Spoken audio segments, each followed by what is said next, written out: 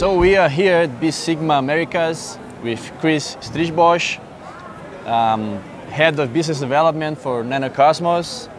So Chris, tell us, how does it feel to be in such an event so important here for the LatAm industry of iGaming? Well, thank you very much for your introduction and for being here. Let me start with a little description of what we do here and what we're showing. NanoStream Cloud, our product, our service, is delivering an ultra-low latency live video stream from a camera to a player. So the goal that we have, what we do, is to deliver the audio video stream as fast as we can around the globe on any device and any browser. So now coming to your question to what do we do here? As you can understand, we're trying to do the same thing here in, let's say, LatAm. Our goal is to find partners here and to work with partners to deliver live streams for their live casinos or other types of, interactive or monetized content. That's why we're here in Brazil. That's why we're here at the show. Okay. And that includes sports betting products also? Well, that's a very good point.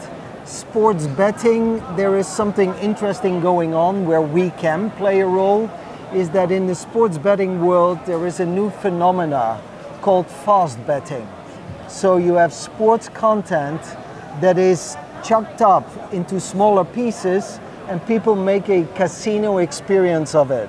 It's called fast betting. This is something that I'm also very interested here to learn in Brazil at this show of the, let's say, the momentum of that idea, of that new phenomenon.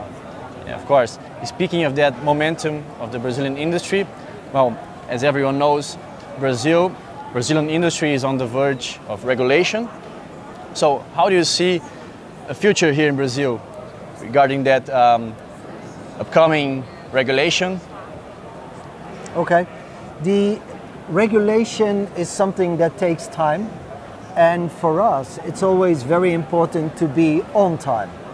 So what does that mean, being on time? On time means that we might be a little bit too early, but we want to be there so that when the market develops and grows and the legislation is approved, is that the people who are the players in this market or international companies, as we do global business, the international companies can easily and quickly go into the Brazilian and the LatAm market. So we're extremely excited about being here in Brazil and with the upcoming developments that are ongoing. Yeah, and as we were discussing earlier, Brazil is a good way of entering the LatAm market, isn't it? Well, I would say more than entering or just entering the market. For us, already some time ago, we decided strategically that Brazil was going to be one of our important hubs in South America. And then especially Sao Paulo was for us and is for us a very important hub. And why do I say that? There's a combination of two things. Number one, with regards to the servers that we need as a data center, but also with regards to local support for the LatAm market. So we invested in human resources in LatAm already that we have in place to serve, the South American market with Portuguese and Spanish. So we, are full balls in. Wonderful. So thank you for your time, Chris. It was wonderful having a chat with you. Very much appreciated, and thank you for having me. See you next time. See you.